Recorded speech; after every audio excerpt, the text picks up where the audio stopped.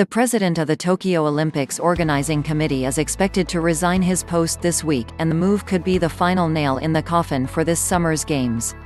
Yoshiro Mori, the 83-year-old former Prime Minister of Japan, has been under fire in recent days after he said women talk too much and that he finds it annoying that women are competitive regarding speaking aloud in meetings. Mori made such comments on a Japan Olympic Committee call that included members of the press.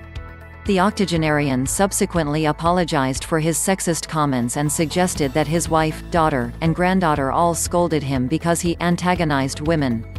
And though his apology was seemingly sufficient for the International Olympic Committee, which reportedly did not try to oust Mori from his position, it wasn't enough for the Japanese public.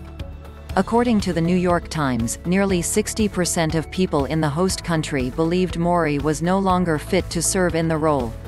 Sponsors also expressed concerns about the impact of Mori's comments on viewership, and some of Japan's politicians spoke out against the statements. Still, many involved in preparation for the Games were cautious about calling for Mori's removal. A shortage of leadership, some warned, could further complicate planning efforts and potentially lead to the Olympics getting called off. If Mr. Mori steps down, the Tokyo Games will be cancelled, former Tokyo Governor Yoichi Masuzo told daily sports newspaper Sports Hochi. It shows how big his contribution is. If he steps down now, the situation will get more confused, he added. The vast majority of the Japanese public would be just fine with that result. According to ESPN, recent polls suggest that more than 80% of people believe the upcoming Olympics should be postponed again or cancelled altogether.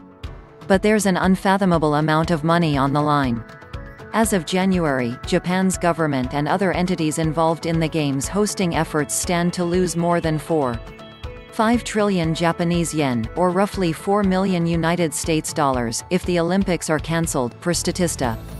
Projections suggest that simplification of events or holding the Games without fans would still result in a 15-digit loss. A postponement would help mitigate Japan's financial hit relative to the other options, but not by very much. All this to say, the country has plenty of incentive to forge ahead with Olympic planning and attempt to put fans in seats come summer 2021, with or without Mori. Losing him from the committee undoubtedly complicates said efforts. But with rumors swirling that fellow former Prime Minister Shinzo Abe could serve as Mori's replacement, it appears that, for now, at least, the show will go on.